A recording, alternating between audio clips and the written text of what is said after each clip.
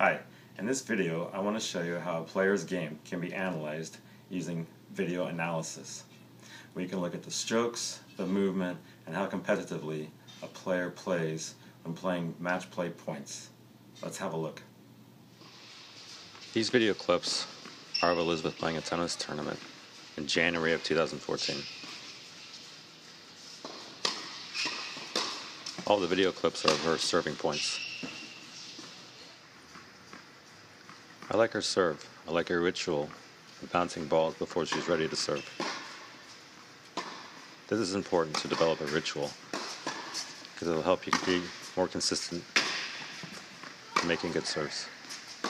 If you notice in the videos, she really likes to dominate points using her forehand ground stroke.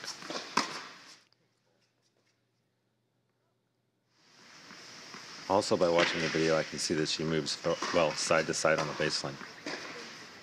There's one area she needs to work on, and that's handling a deeply hit ball to her and having to move back away from the baseline.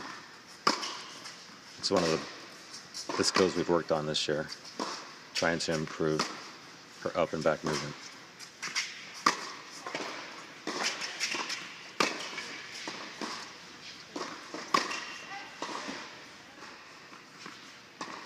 As you can tell in the videos also, she likes to try to finish points from inside the baseline.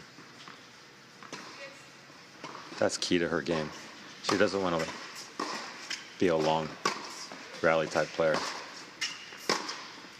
When she gets the opportunity on a short ball, she wants to step inside the baseline, finish the points off.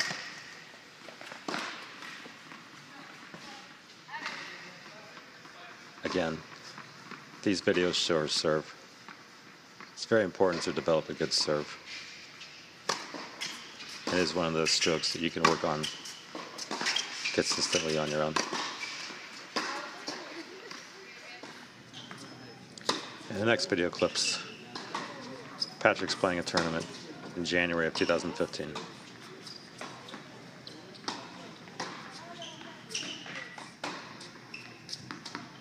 He likes to hit his forehand better than his backhand. He doesn't step into the backhand very well, and that's one of the things we'll need to work on with his game. Also, his service motion needs to be corrected.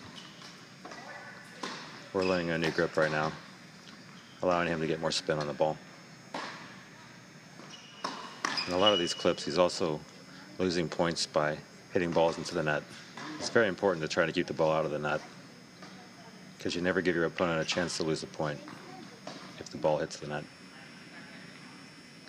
One more thing I want to see Patrick work on is when he's playing a point, he tends to flip his racket around and his hand around, and that makes it difficult always to find the right grip.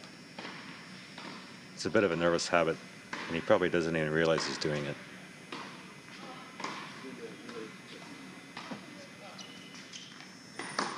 Some of the things I really like about Patrick's game are his ability to come forward, and he's very strong. He's not afraid to hit the ball, and that's good because he, again, doesn't want to be in long rallies. If he gets a short ball, he's going to learn that it's very important just to step inside the baseline and try and finish the point.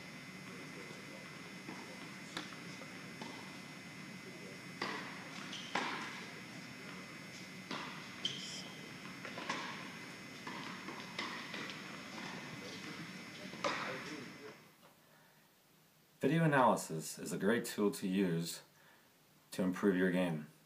You can study your strokes, your movement, and how you compete when playing real points.